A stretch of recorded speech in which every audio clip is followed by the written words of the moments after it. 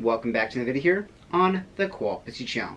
Today we crack it open, the famous Grouse Bourbon Cask. So let's crack it open and see what it tastes like.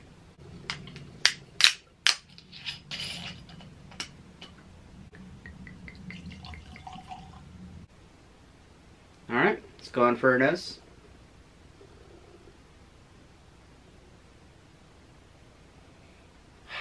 First thing that stands out, it's like a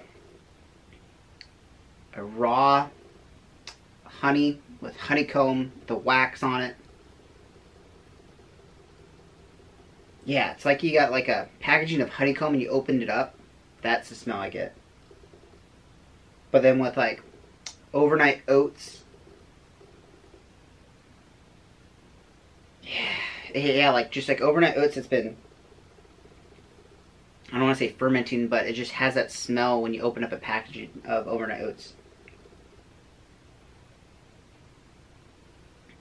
Yeah. And then it has like a oaky sweetness.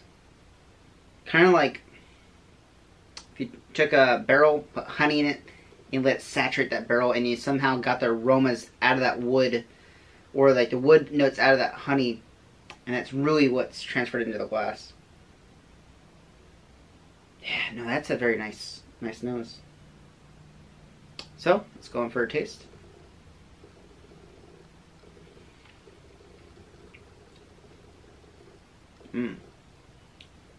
It's like creamy vanilla. Coats the palate. Oh, it's like a real vanilla. It's not like a artificial vanilla. It's like vanilla beans, but not like vanilla beans like by themselves, but it's like a vanilla bean paste, like that very fancy vanilla bean paste. Like my mom uses it for baking cookies and stuff like that, and that's what it is. It's like it's a very good, like, I don't want to say concentrate, but it's like a real vanilla taste. Like, it's not like fake vanilla. It's like if you took like vanilla bean pods and you put them in rum, that's what I'm getting off of it. But it's a creamy, nice texture. The honey goes right over. Taste that wood, but it's definitely you can taste the bourbon cask like 100%.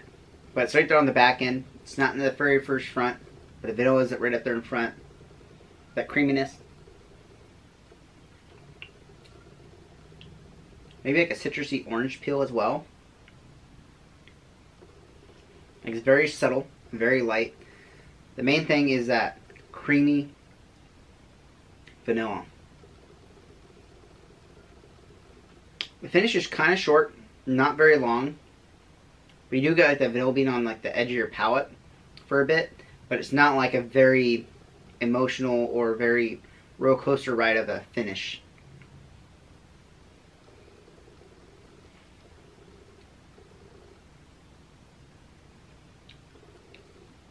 If anything, you get like that maltiness, like an oats, like that. I kind of want to say overnight oats because that's what I got on the nose, but it's like a maltiness, oats. Yeah, and then the wrap up like a. It kind of feels like a bourbon after you drank a bourbon for a little bit and you stopped, and that lingering palate feel and taste you get in your mouth. That's what I get on the finish. Like, it's not very influential or like very mind blowing. It's there, but it's not too crazy. It's nice and subtle. Very easy drinking. Very delicious, actually. And it is at 80. So it's right there at rock bottom, but enjoyable pour for sure. Like, if someone poured this for me, I would not be disappointed at all. But when you do have a very large, extensive collection to choose from, and then you do like to pull nice stuff. But this is definitely something that I can enjoy while watching a movie where I'm not trying to get too distracted from what I'm drinking, and sit back and enjoy this. So thanks again for watching, guys. Don't forget to like, comment, subscribe. I'll see you guys next time. May the best of your past, may the wish of your future. Cheers.